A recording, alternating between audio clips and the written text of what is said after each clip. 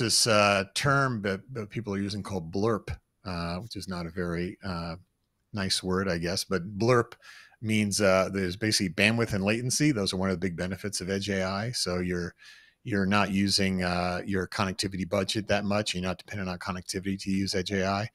BLERP, the next one is economics. So doing things at lower cost, which is always important, especially as you commercialize solutions.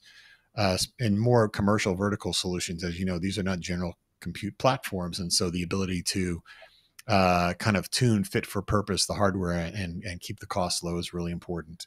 And then reliability. So again, without requiring, instead of sending all your data to the cloud and taking dependencies on connectivity and things like that, the reliability of running it locally with your own local processing is much higher. And then finally, you mentioned before, privacy and security.